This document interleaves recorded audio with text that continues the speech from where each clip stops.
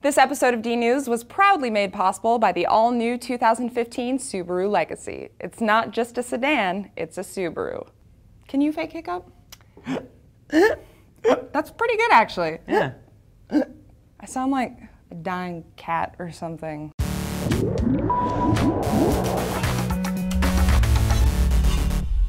Hey guys, Tara and Nick here for DNews. And I don't know about you, Nick, but I like to drink. Sometimes a little too much. But I always notice whenever I have a little too much to drink, I get violent hiccups. Does that ever happen to you? Whoa, well, I ironically hiccup after I burp. I know, I'm not really sure what's going on. Yeah, that's weird. But it's one of those things you never really think about until it happens. So I started wondering this weekend, after drinking a little too much, why does this happen? Why do we get hiccups? And what's actually happening when we have them? Right, so you may have noticed that when you get hiccups, it's basically just your body taking in a huge breath of air. It's essentially an involuntary contraction of your diaphragm, followed by a sudden closure of your vocal cords. And that combination is what causes the hiccup sound.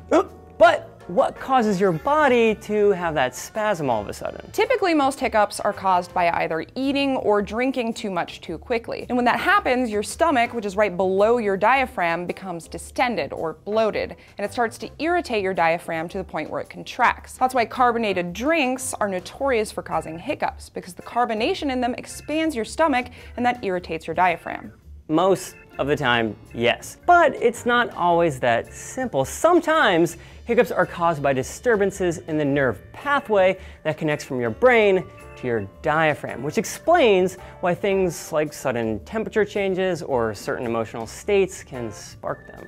They're perfectly harmless, but in the case of diabolic hiccups, which is a real word, which lasts 2 months or longer, they're usually a sign of serious illness. Stroke, tumors, infections, and multiple sclerosis have all been linked to diabolic hiccups, including problems with your spinal cord or any of the structures surrounding your diaphragm or chest wall. Fun fact, the world record for hiccups is held by Charles Osborne, who had them for 68 years straight, which I would not wish on my worst enemy. But what's crazy is that even though they're such a common thing, nobody's really sure why we actually get hiccups. As far as we know, they have no known function in the body, so a lot of scientists chalk it up to a malfunction in the nerves that control our breathing. There's also another popular theory that they're a product of evolution, and at some point or another, they actually did serve a purpose. This theory actually makes a lot of sense. The idea is that because humans walk upright, we have gravity to help us swallow food. But our four-legged ancestors didn't have that, so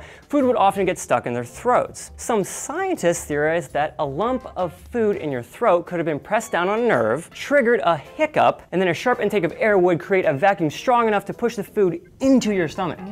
That makes total sense. Yeah. So here's the question of the hour then, how do you get rid of them? Turns out there's tons of home remedies out there, from drinking water while standing on your head to having a friend scare you. But the ones that really work are the ones that interrupt your breathing pattern. So even though drinking water does usually help, it doesn't really matter how you drink it. Interestingly, the most touted method for curing hiccups is holding your breath, because that is the most direct way to control your breathing muscles. For acute hiccups, absolutely. But if you've had them for a while, like longer than 2 days, 48 hours of hiccuping, then you may want to visit a doctor, because that sounds awful.